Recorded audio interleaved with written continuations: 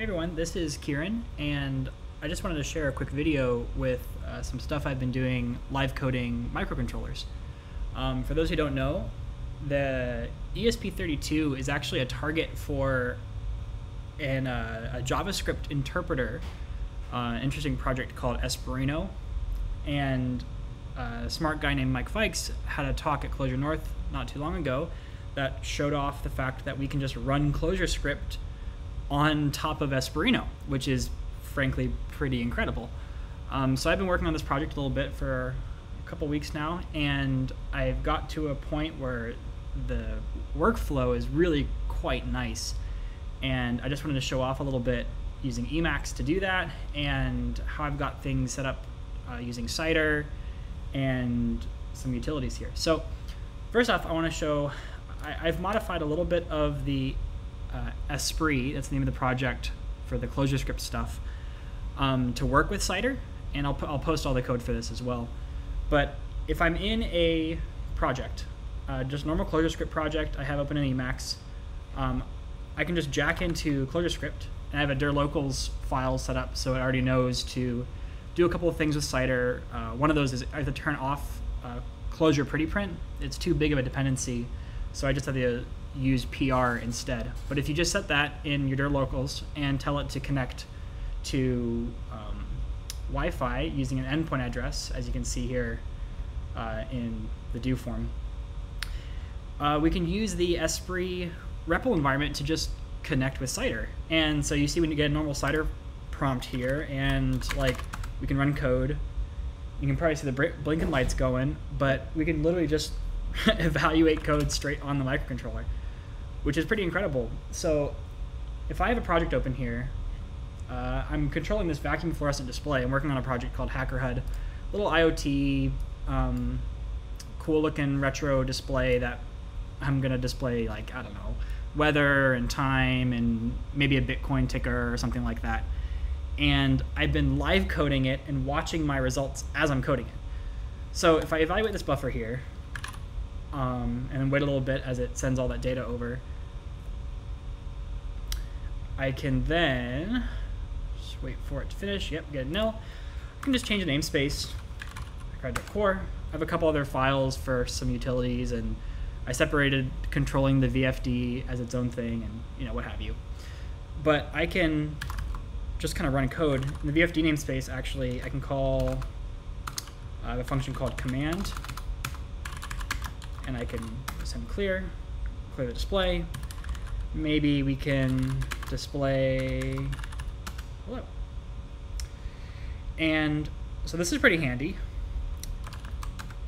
And I have a couple other things set up here, such as getting some weather using a GET request over an API, and updating the system time, that kind of stuff. And so all of this is actually just working over Wi-Fi. I have a cable plugged in to the Esprit board right now, but it's actually communicating with my REPL just over a Wi-Fi connection. But if I think I was in utils called set new time, might as well update the system time, and then utils, I think I called it get format, yeah. Let's get formatted time, and yep, that's right. And I'll just update the weather as well while we're at it. Yes, set new weather. Cool, but that's sort of an atom, so we can just look at the current weather, and it's hot in Florida here, but that was the result of just doing a get over the Wi-Fi, and I just read it into a nice Clojure data structure. So it's really like as if we are just programming Clojure. Like it feels the same, except it's all running on this hardware here, and we got a bunch of nice blinking lights. So what I have set up now is I have a couple of functions that are pages on the VFD. I'm calling them day page, time page, weather page here. And so if I call that function like day page, you can see that I get some description about the current day. And if I clear the display and look at time page, you get the current time, that kind of stuff. I want to cycle through these, so I have a vector of all the pages and an atom to keep track of which page we're on, and a little function that will cycle through them and display it, clears the display and calls that page function for the current page, and then mods go, it just cycles through that list. So if I call update page and I call it again, it cycles through them. So I can just use setInterval here to call that function every, let's make this even smaller, let's make it 5 seconds. 5 seconds. And then I can just evaluate that. And you can see that, there we go. And so this is just running right now. And I used a macro to wrap setInterval with some quoting stuff so I can actually update things as they're running. But say like, oh, I don't like what it says. Oh, this is actually running an old build. And say it says weather on here for the weather thing, and I want it to say outside is instead. I can just evaluate this function and then reevaluate that vector it's in. And then by the time it wraps around again, it will be updated. There we go. So the code is running, and I can just live code it as we're going. And so I want to show off implementing like just a new feature. This is some code I already have written in the VFD code, but say we want to add even more functionality to this. I have a little light sensor here.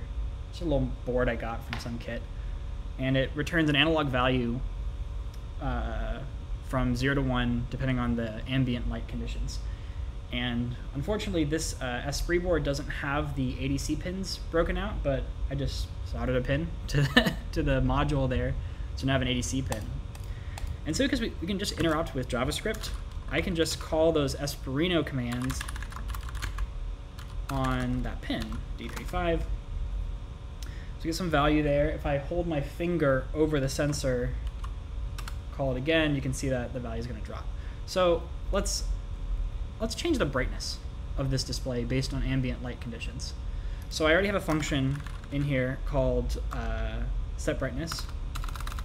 Set brightness. We can set this to 1. You see it got dimmer. It might be hard to see over the webcam, but we can change the brightness. And we can just do this once again as that other piece of code is running. So I'm actually going to switch files here over to my utilities and just write a new function. Well, first I want to save that pin, right? So we can define that pin because we want to get away from the JavaScript stuff and evaluate that. So now we have light sensor. Go. And now I'm going to write a function called getLight.